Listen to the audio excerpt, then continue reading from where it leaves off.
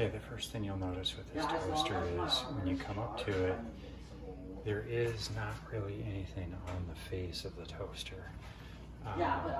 All you'll see is that on-off right there.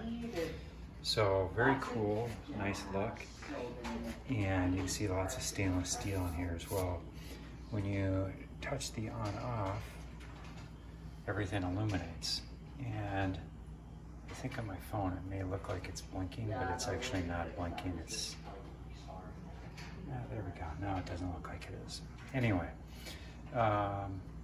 so very cool touch controls.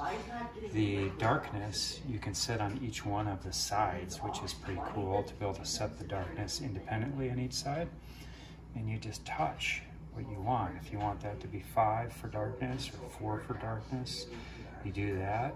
And it's very soft touch. There's no buttons on here. This is all just touch controls. And you can see there's some other settings on there as well. Let me show you something cool. When you press this down, what you see is that, see it blinking there? That blinking indicator? As time expires and it gets closer to popping out, you'll see that go down. So it's kind of like an hourglass where you can see the sand going out of the hourglass. That's what happens here. And then when it totally gets down to the bottom, then it will pop up.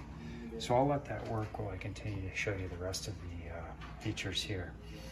So if you want to cancel, here, let me start this one over here, and I'll just do this one on 3. Excuse me, so you can see what it looks like on 3, and I'll press that down. Okay, and so now that one is working. You can see, again, they're independently operating. If I want this to pop up right now, I just hit the cancel button, and you can see that one popped up. This one is still going, but you can see that it's down a ways now. Like I said, the blinking starts getting lower and lower until it finally pops up on its own. Let's see, there are features to add more time.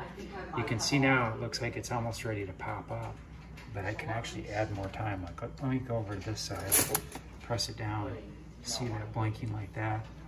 If I add 30 seconds over here, touch the 30 seconds longer, see, now it's actually got more time. I'll add another 30 seconds.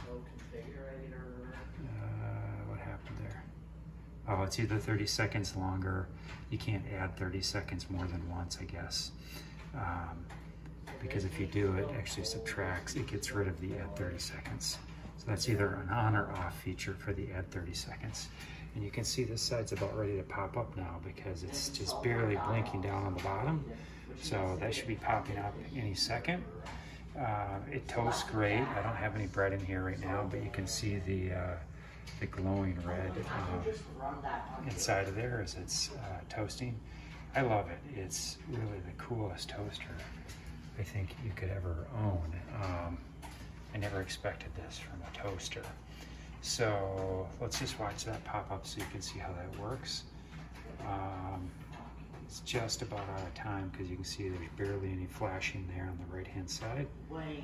And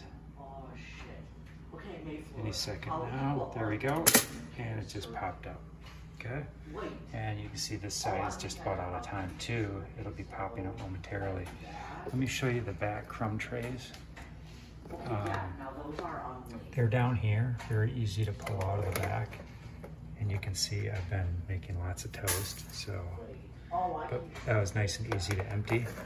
Just slide that back in, and it looks like this other side is about ready to finish here too. Oh, no, not quite yet. It will be any second.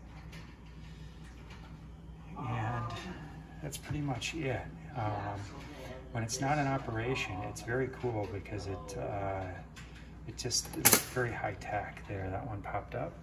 And now if I press the power on off, you'll see everything goes dark.